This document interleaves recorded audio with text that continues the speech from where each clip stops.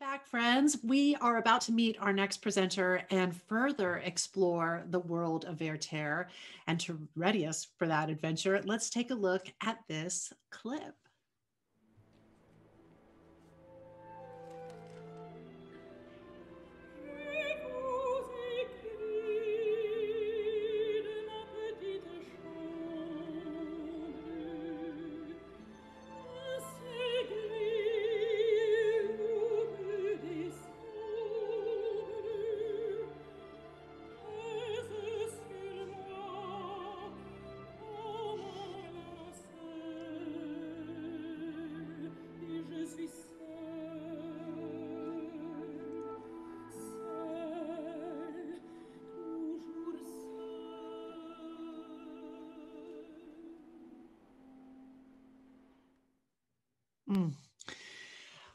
I'm so excited to introduce our next presenter. Sofija Stefanovic is a writer, a performer, a teacher, and I love this autobiographical tidbit from her Twitter profile. She's a hangry Serbo-Australian living in Manhattan. You may know her work from the radio show The Moth, her show, The Alien Nation, or her book, Miss Ex Yugoslavia. If you do know her work, you know that she is an absolutely wonderful storyteller. And if you don't know her work, I'm so excited for you to get to know her and her work. Welcome, Sofija. Hi. Will you please unmute yourself? Thank you. Here I am. Hi, Susan. Welcome. Before I turn you over to these good people, we're just asking everyone who visits us today, number one, how are you really feeling? Like in a word or two, how are you really feeling in this moment? Right now, I'm feeling excited because we are about to talk about writing, and that's my escape. This year has been all about that. So I'm actually very excited right now. That's not how Excellent. I am all the time, but that's how I am now. This moment, exactly. And this leads to our next question. What is one thing that you have been doing to take care of yourself during this time? Allowing space for creativity, which is really, really tough to make. But even if it's 5 minutes. Love it. You're a person after my own heart. And without further ado, take it away, Sofija. Thank you so much, Susan. Hi, everyone. Like I said, I'm so excited to be here today. I love talking about writing. It's my passion. Storytelling is. Susan, told you in her lovely introduction, I'm a writer. This is a book that I wrote. It's a memoir about growing up as a immigrant kid in Australia while Yugoslavia falls apart. That's where I came from when I was a kid, and that explains my accent, the Australian Serbian background. I'm also a storyteller and a teacher, and I'm really excited to talk a little bit about letter writing and to just get a bit creative with you all today and do a fun exercise. So if you have any questions during this, I won't be looking at the chat. If you could send them to Dan, and then we'll make some time at the end. And Dan has very kindly agreed to look at those. So if you've got a question, just send it on to Dan. All right. So I thought first we could talk about Werther and the use of letters in the opera. Charlotte experiences Werther's love through his letters. As we saw in that gorgeous clip at the beginning, she cherishes them and is tormented by them.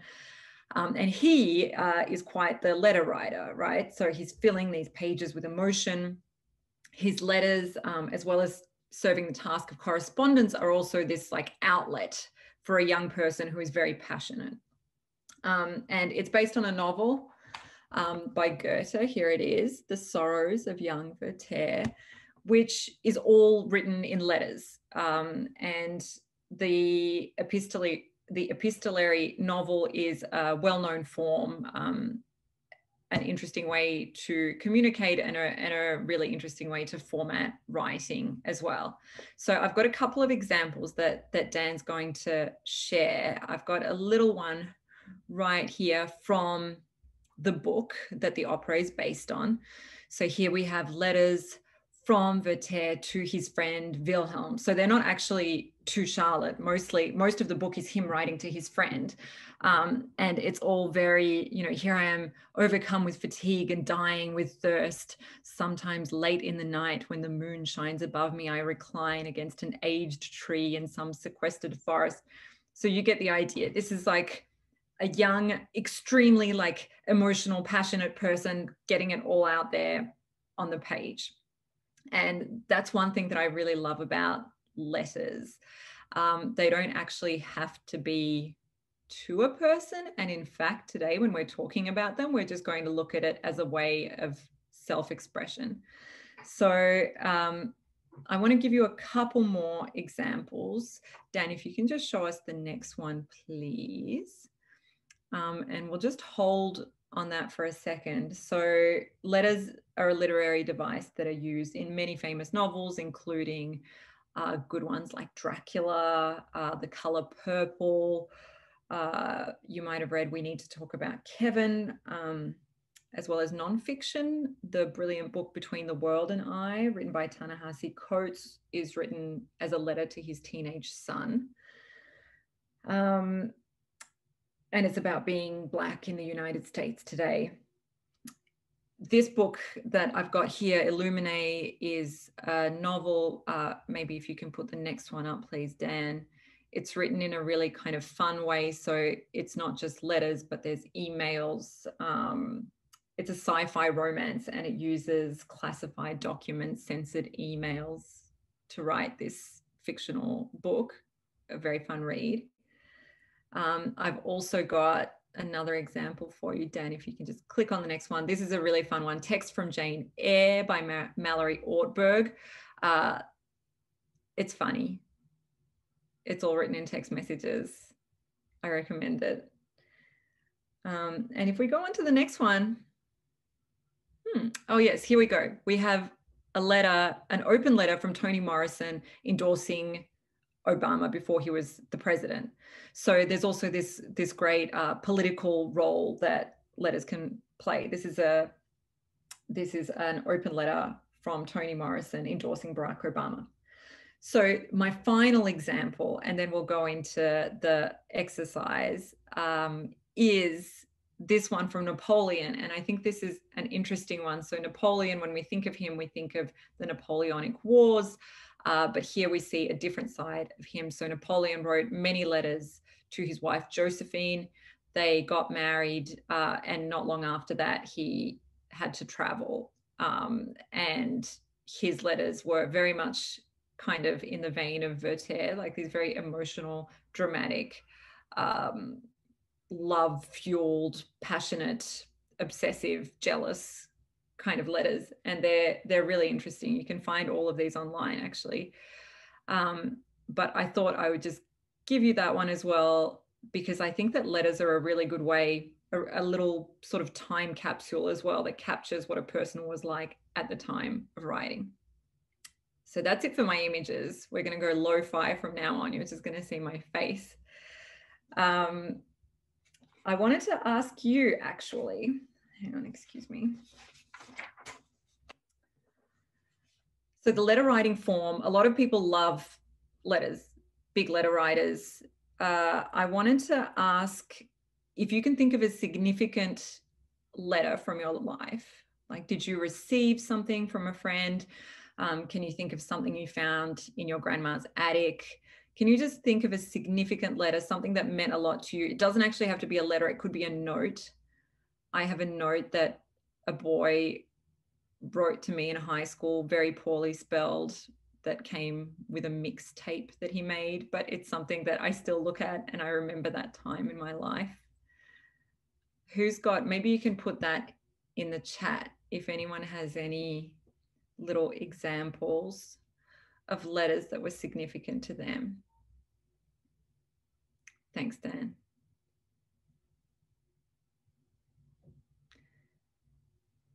What's a special letter, either that you wrote or that someone wrote to you?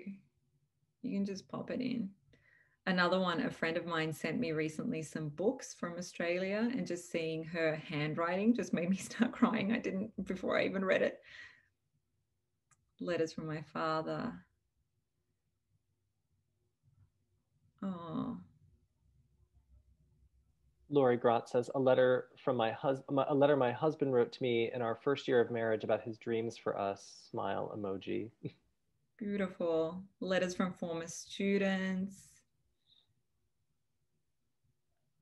Yeah, I think that letters are amazing. I think we can all agree. Thank you everyone for sharing.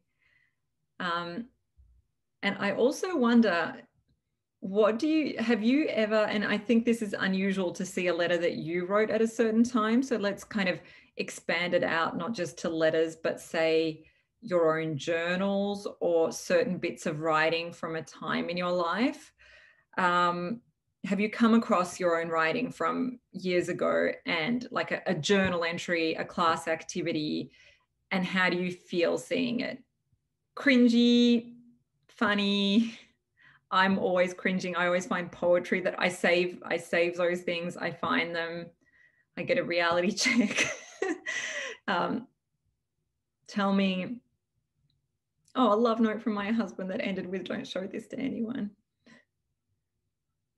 Oh, okay. These are all lovely. I'm not going to look at them anymore because I get very emotional very easily these days. All right. So let's talk about our own writing. Have you ever come across, or have you ever, I assume you have come across some of your own writing, and is there something special about that? How do you feel about finding some of your own writing from a certain period of time? I think it's really, I teach memoir writing and I have written a memoir. And I think that having your own writing from different times in your life is extremely important and revelatory. Would anyone like to share what it's like finding your own little writing, or if you came across something? Shalise, or I believe, forgive me if I'm mispronouncing that, says, I have been healed by my younger words. A beautiful thing to say. Yeah. Great. Okay. All right. So now we've all a little bit like started thinking about this, and we're now going to get our creative juices flowing. So all right, I love these. I'm going to stop looking at the chat so I can concentrate, and maybe we can close up the chat and we can chat a little bit more later. If you have questions, send them to Dan though, because we'll have some time at the end to talk more about how this exercise was for everyone. So we'll do the exercise now. So everyone get comfortable. This is kind of get the energy flowing to your hands, to your feet. Sometimes, you can like wiggle around a little bit. I know we're on Zoom, so half of you are probably not wearing pants, but if you are, you can do whatever you need to do to get comfortable. All right. Yes. Very good. Okay. So getting the energy flowing, and we're going to now think about writing a letter to your obsession. So don't do any writing right now. Just follow. I'm going to do some very, very clear prompts. So everyone, you can just put your writing instruments down. Okay, now, the first thing I would like you to do, and we're thinking a little bit about Werther and Charlotte, but not too much. We're going to let this flow into just a writing exercise. So we're going to be writing a letter to an obsession from your past. So it could be a person, it could be a thing. You're not writing with the aim of sending the letter. So we're writing it with the aim of unleashing emotion onto the page. Okay, so you can be completely free. You don't have to share with the rest of us, though maybe some people will want to. So I want you to think about,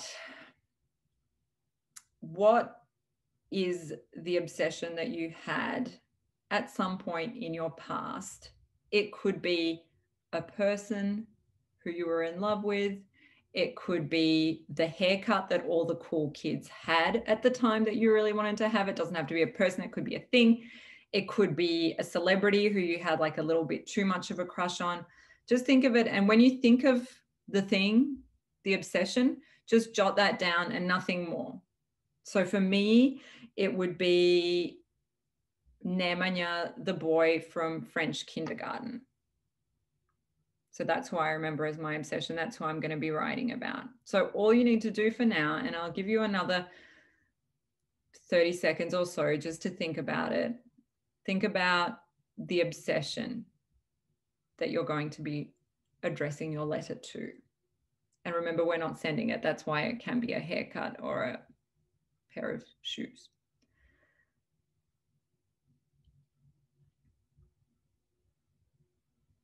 All right. And everyone jot that down. And now we're going to do a memory exercise. And for this is something that you need to be really comfortable for. So make sure that you just feel relaxed and comfortable. And I'm going to take you through some prompts. It's going to be quite relaxing. If you don't want your video on, you can turn it off and you can just close your eyes. If everyone can actually close their eyes for this, and I'm going to guide you. So this is going to be a little bit like one of those guided exercises, and we're going to delve into memory. So I'd like you to close your eyes and then try to take yourself back to the time of your obsession. So think about you from that time. How did you look? How did you see yourself? How did you talk? What are some of the phrases that you used? I'd say they're probably different to how you speak now. What music did you love? What kind of clothes did you wear? Now, through the eyes of you then, look at the subject of your obsession. Can you remember a scene? So when were you first introduced? What are the details you remember? Can you remember where you are? What was so wonderful about this person or thing that spoke to you then? So we're looking through your eyes as you were then. What can you hear, see, smell, touch? Can you remember dialogue? Can you see anything around you? And now just stay in that memory. I'm going to let you stay in it for a couple of minutes and just try and observe all the things that are happening around you. So I want you're there as you were then, and through those eyes, you're seeing it. And you're listening.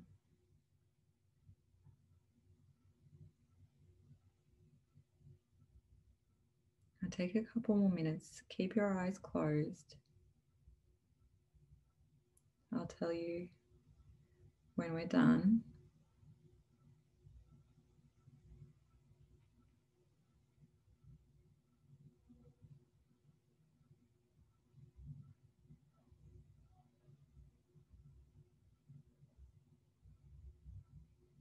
And we're looking for visceral, so any little things that come up, flavors,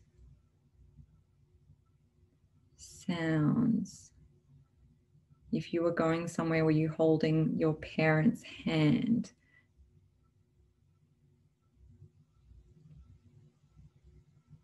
Okay. And when you're ready, just come back again. You can open your eyes. And we're going to go to the next part. So this part is important. We're going to actually write down, without thinking about the beauty of language, and starting with dear Nemanja in my case, first love, haircut, whoever. You can start like that, dear XX.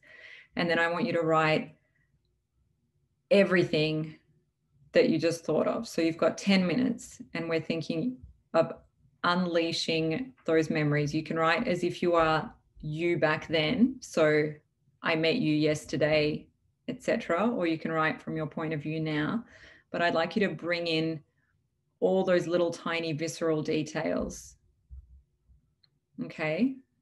If anyone has any questions, please send them along. Otherwise, we're going to do a 10-minute countdown. And Dan's got a beautiful 10-minute right here with some music. And just let yourself write. So please do not think about whether it's good. Do not edit. None of that. You're just writing. You're just enjoying the writing process. Let's go.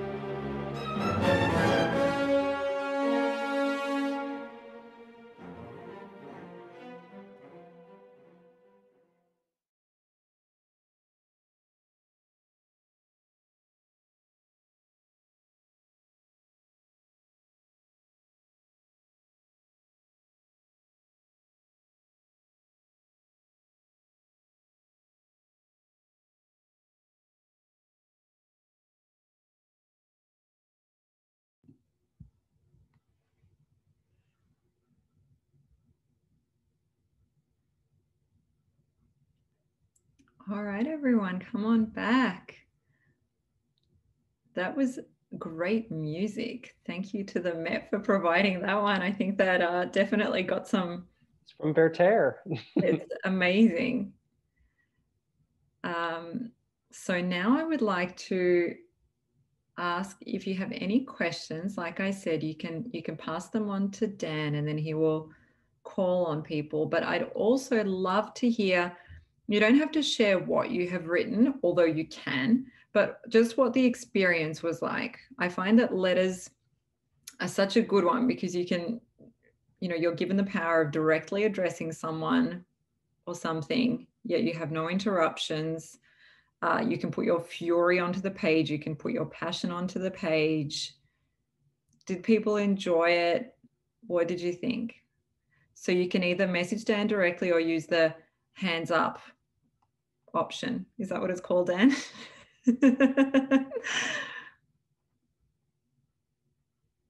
I see Karen Saxon with her hand raised, and I never turned down an opportunity to spotlight her. So, hi, Karen. Hang on, I'm going to ask you to unmute. Sofija, this is Karen. Hi, Karen. Hello, how are you? Great. How was that exercise for you? It was actually very comfortable because my dad started me doing this years ago. It was how he dealt with painful experience and what have you. So it was a very comfortable place for me. And I'm happy to share it. Please. I have nothing to hide. It's called Reflections from the Choir Loft. How did we manage to fit 45 people up here? Wow, I don't recall this organ being so small. And these rehearsal spaces, I don't think we could fit my household in here now, much less even half of us.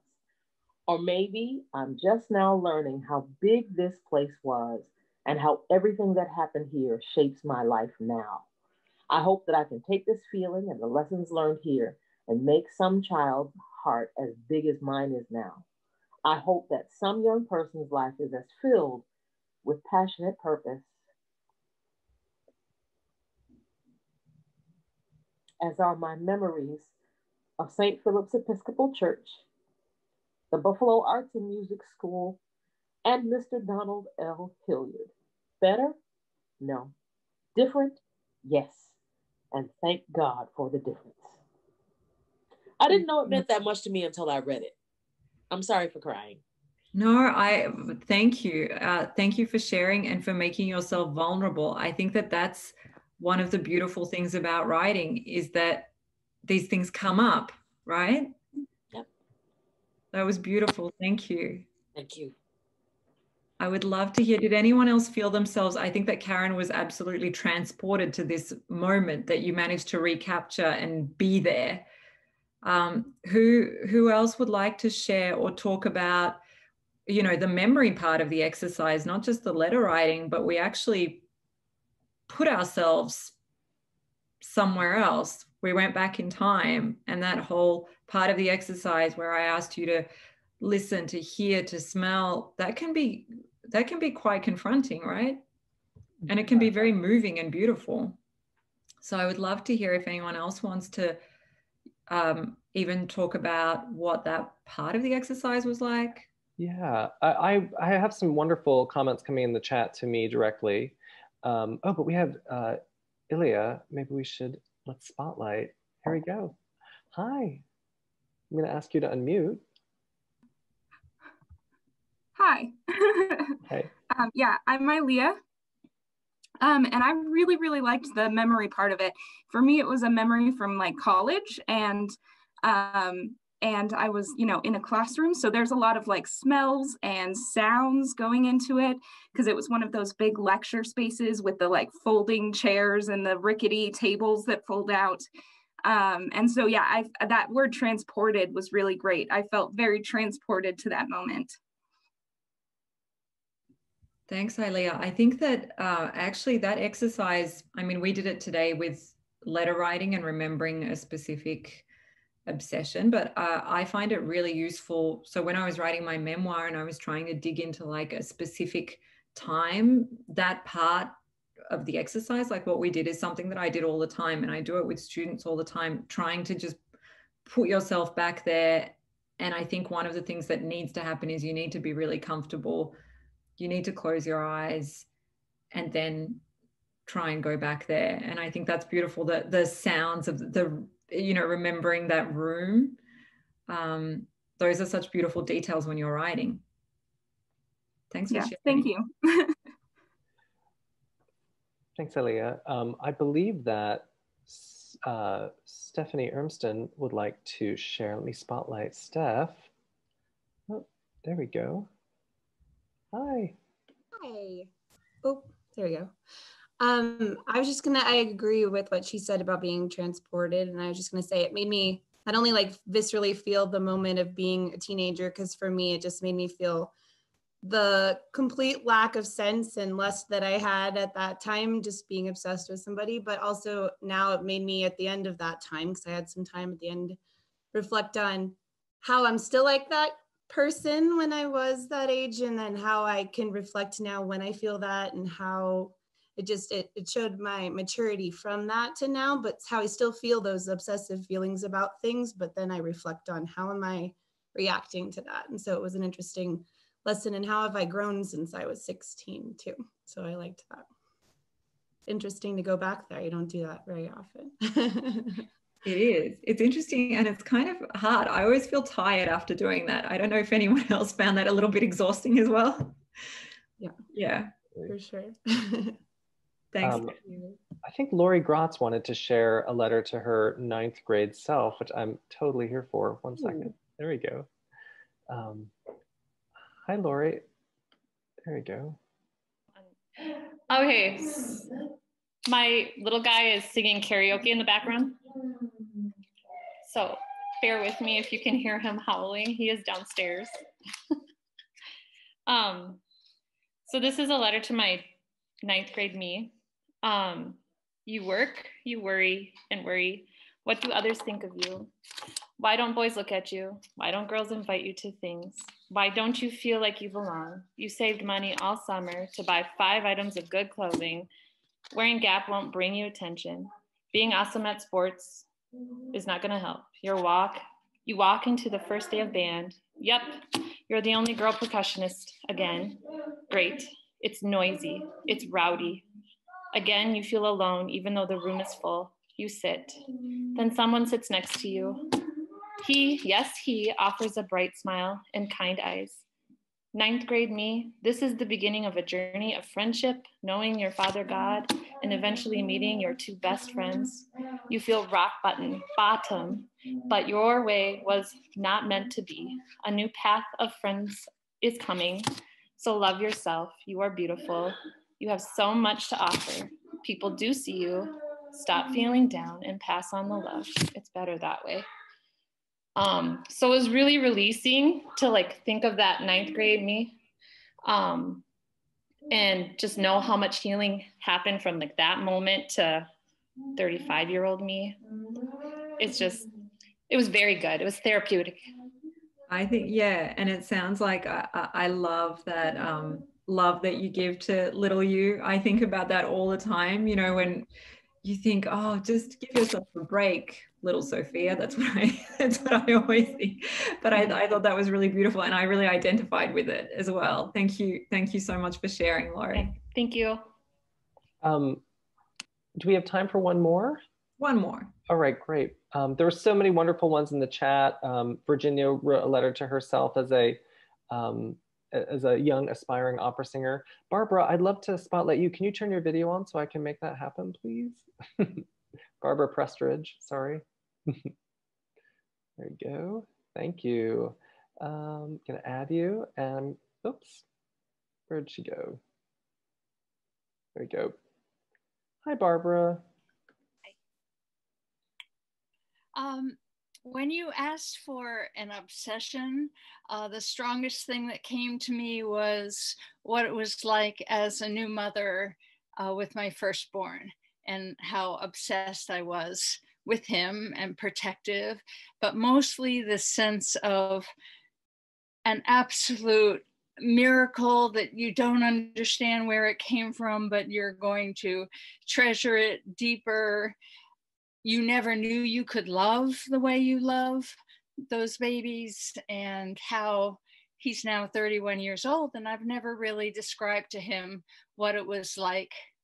I mean, of course it's lasted forever, but those initial super obsessive first couple of years are really crazy, and it was fun to revisit it. I wonder, Barbara, I have a little 3-year-old, and I think about this, I think about what you're talking about all the time. I wonder, are you tempted to actually write to your child and send this letter to him? He'd probably like poo-poo it. Like when I tell him things we did, he was like, "Well, Mom, didn't you have a life?" Like, yeah, you 2 children were it, and I never regret a moment of those years. Yeah, so they don't get it until they are parents themselves, I think. Yeah. That was so beautiful. Thank you for sharing. I wanted to thank everyone for being so open, and both to doing the exercise and to sharing as well. I know we have 1 minute left, and I'm not going to go over time. I want to just leave you on a couple of just tiny little notes about letter writing and this exercise. So this sort of writing provides writers with an outlet. So passion, fury, space where your thoughts can be articulated without interruption. That's what I love about letter writing and about creative writing and this memory exercise in general. We can put our voice intimately on the page, whether it's going to be read by someone else or not.